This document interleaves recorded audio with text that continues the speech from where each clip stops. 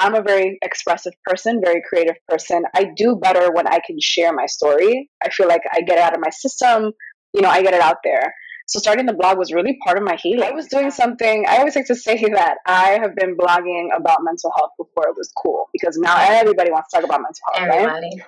Which is perfect. It's amazing. My friends, and they were going to be like, aquí viene esta, like what is she, what, like what, be getting the side eyes and the stares, because it just weren't conversations that we were having yet, right? And what that all means as me knowing that I'm a spirit living this human experience, and what I can do to make that human experience a little bit more cushioned, a little bit easier. You have never been that type of spiritual person that's like, oh my God, look at all the chakras and the rainbows and butterflies and look, it's all beautiful all the time. No, like you were really real in the sense that you were really exposing yourself and like, putting up a mirror and really showing people what it's like. Because it's not, when you're going through a spiritual awakening, it's not all positive.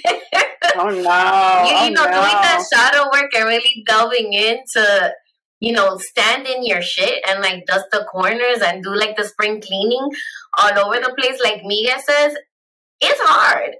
It is not. Again, back then we weren't talking about this is going on. Well, you need to get therapy, and therapy's okay. For me, it wasn't.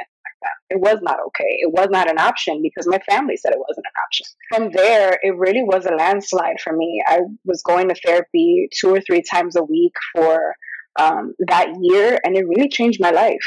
I'm not going to say that I was cured and I got better and da-da-da, because that's definitely not the case. That was almost 10 years ago now, and I'm still very much in this balancing act.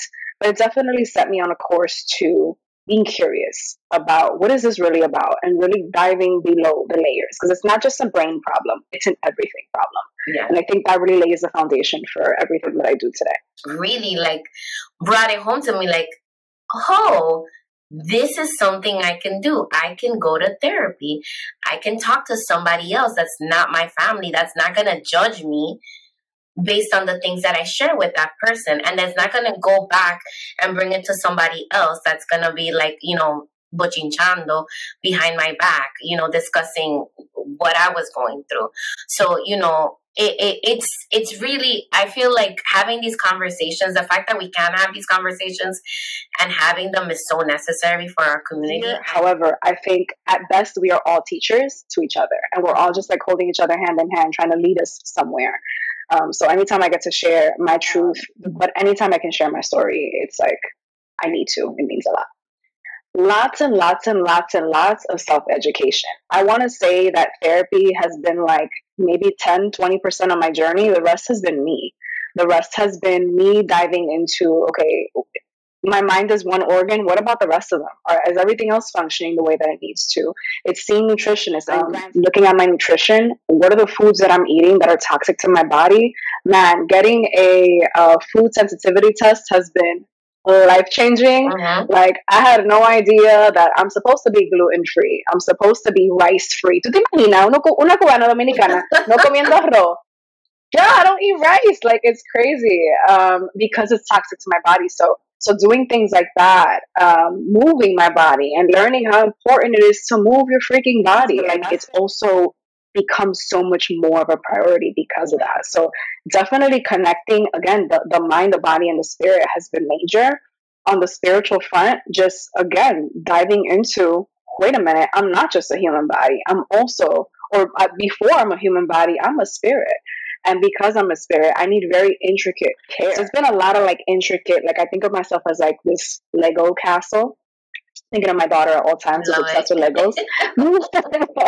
Obsessed with Legos, but like taking little pieces and examining okay, this one doesn't go here, but this one does.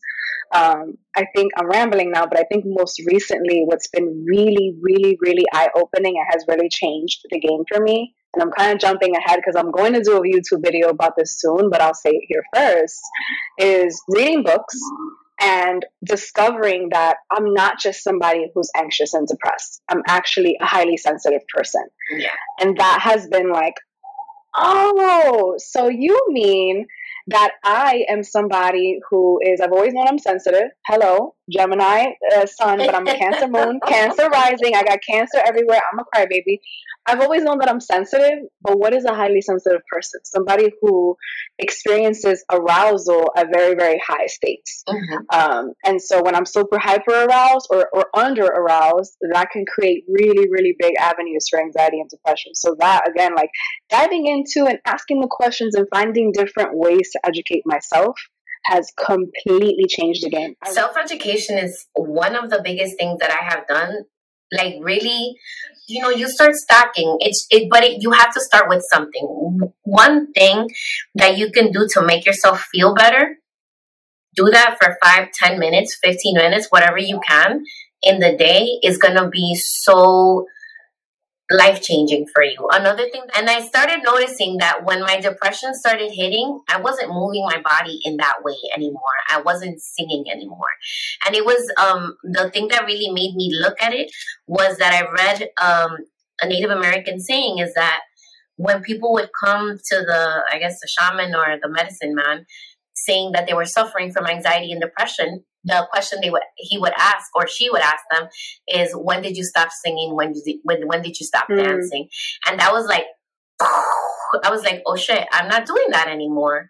So, you know, integrating movement in one way or another, even if I'm twerking by myself in the kitchen while I'm cooking, it has helped me tremendously. And I know, like, you literally have to move. The energy needs to move through your body. You need to be able to push that stagnant energy around to help yourself start to feel better. First of all, the comadres want to know the scientific roots of what we're talking about. Both twerking and singing, I could share real quick. Because there is science behind this, but so much more scientific education, like so much more science to connect the mind, body, and spirit. So when we're twerking, especially, I want everybody to listen to this. This is super important. You're literally moving your sacral chakra. You're moving your sacral chakra, which is in like 2 inches below your belly button. This is your womb energy. You're also moving your solar plexus, which is in your belly button, basically your navel. Your navel is where we all originate. This is also where all of the energy centers, 72,000 energy centers connect in the body. And then the sacral chakra is our space of creativity and emotion, and manifestation and sexuality, sensuality. This works for everybody because we're, again, moving these parts of our bodies. When it comes to singing, that's your throat chakra.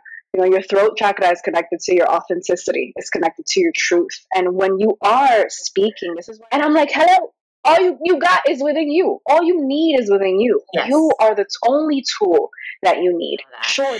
Yeah, definitely. That once I started integrating that into my daily practices, I feel like my mood has changed.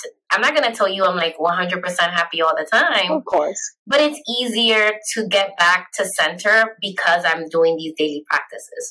So when I'm having one of those like off days, I sit, I let myself have my feeling. You have to let yourself have the feeling, because the thing is, it's not constructive to be like, oh my God, you're being negative. Like, don't do that right now. No, have the feeling, recognize it, be mindful of it, and then do something to work on that, right? It's not that you're not going to have negative feelings. You are. Are you going to harbor in there? Are you going to just like, set down the anchor and just wallow in those feelings? No. I feel that, I don't know, some people, go through the world that they're so like unaware, kind of like everything happens to them. They're not really cognizant of everything that's going on in their lives. But definitely having a moment to sit down and kind of, somebody triggers you. Okay, yeah, they're an asshole, right? Mm-hmm. But what is it about that person that is making you have that reaction, right?